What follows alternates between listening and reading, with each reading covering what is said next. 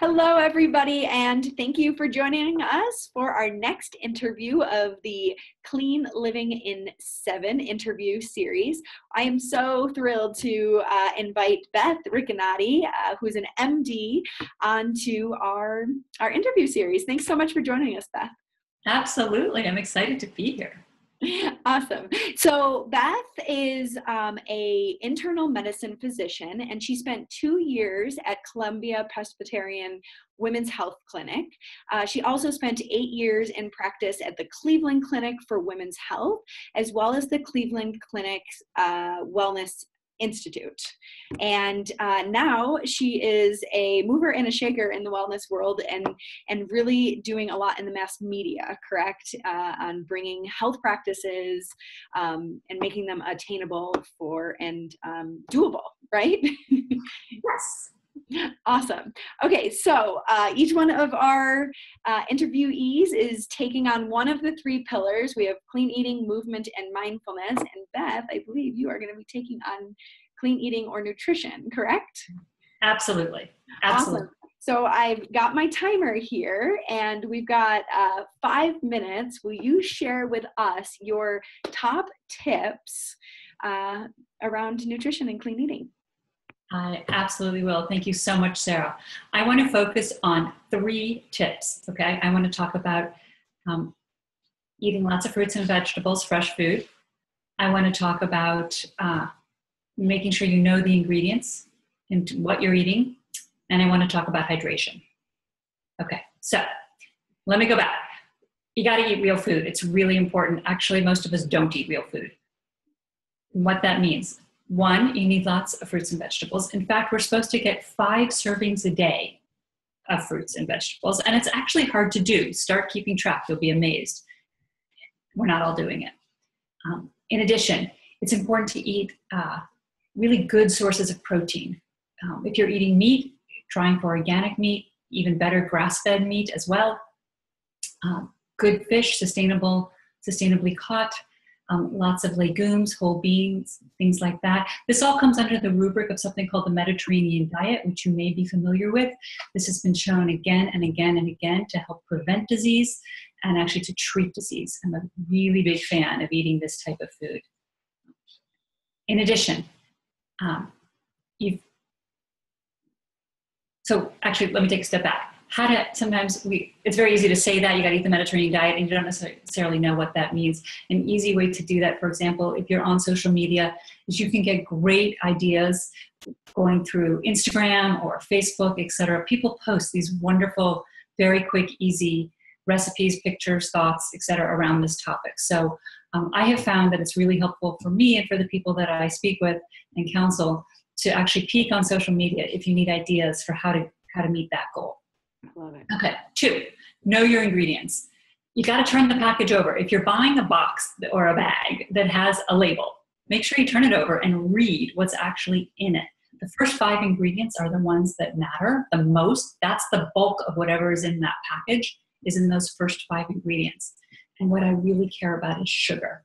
Sugar is a known anti-inflammatory, and it's hidden. It's amazing how many ways the manufacturers have found to reword the word sugar. So please, make sure you turn the package over and read those 5 ingredients and look for sugar. And then you want to look for all the various chemicals that are in there, because they're usually a lot if you're buying packaged and processed food. So 2 tips for what you can do to minimize there.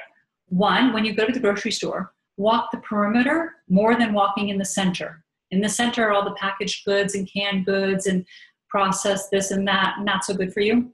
The perimeter has more of the fresh food. So that's an easy way without doing anything to keep it healthy. Another idea is to look on the Environmental Working Group's website. They are constantly updating foods that are good, clean, foods that are, quote, dirty, and those are high in pesticides.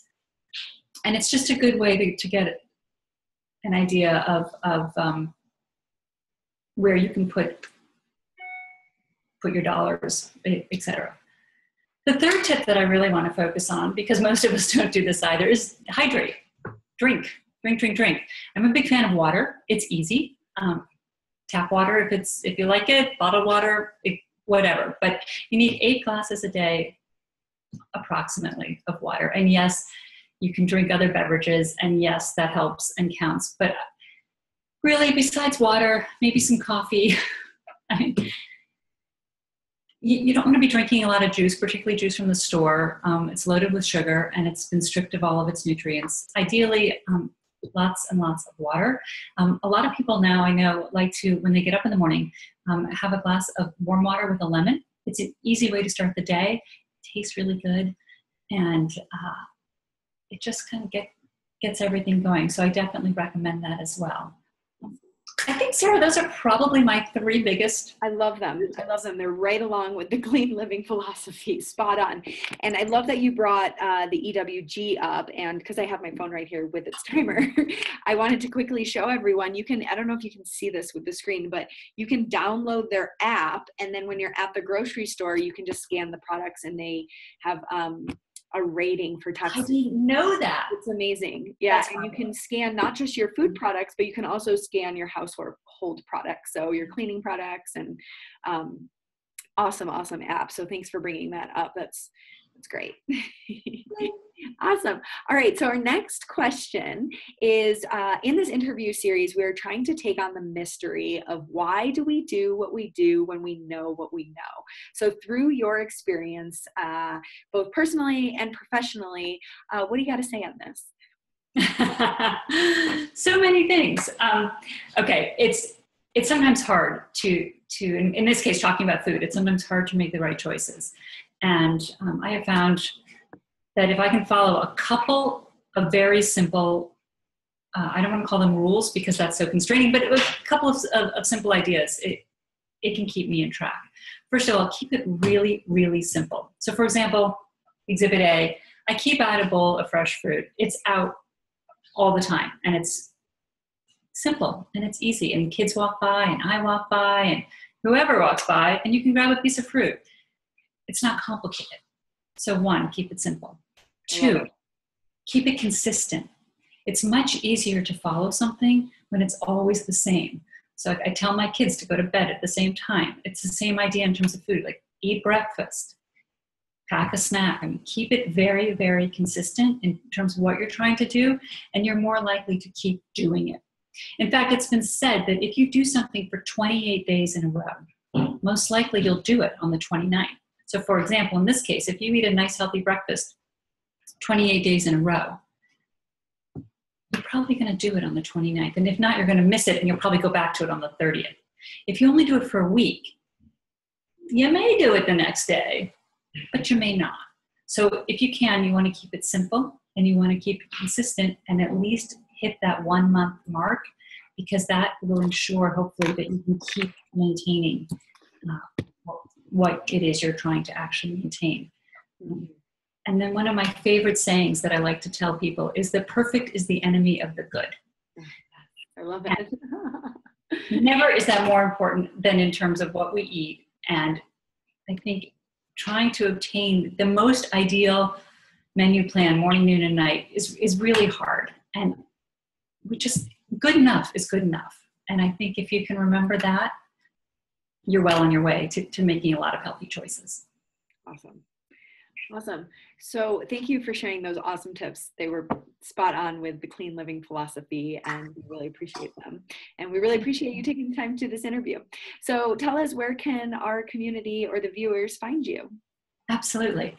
I have an Instagram account. I post a healthy tip every morning, and my handle is @housecallsforwellness.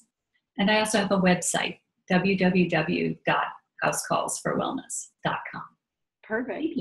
Great. And I will give her a plug on the Instagram account. And I love how you brought that up, because Instagram really is something that helps to keep me creative in the kitchen and inspired around my health habits as well. And your account, I always love when I, every morning, seeing your health tip and then pondering it and seeing if I can integrate it for the day. So I appreciate that. So check her out on Instagram. It's really a great and beautiful account.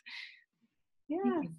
Awesome. Well, thank you so much. We really, really appreciate all of your wisdom that you have shared with us.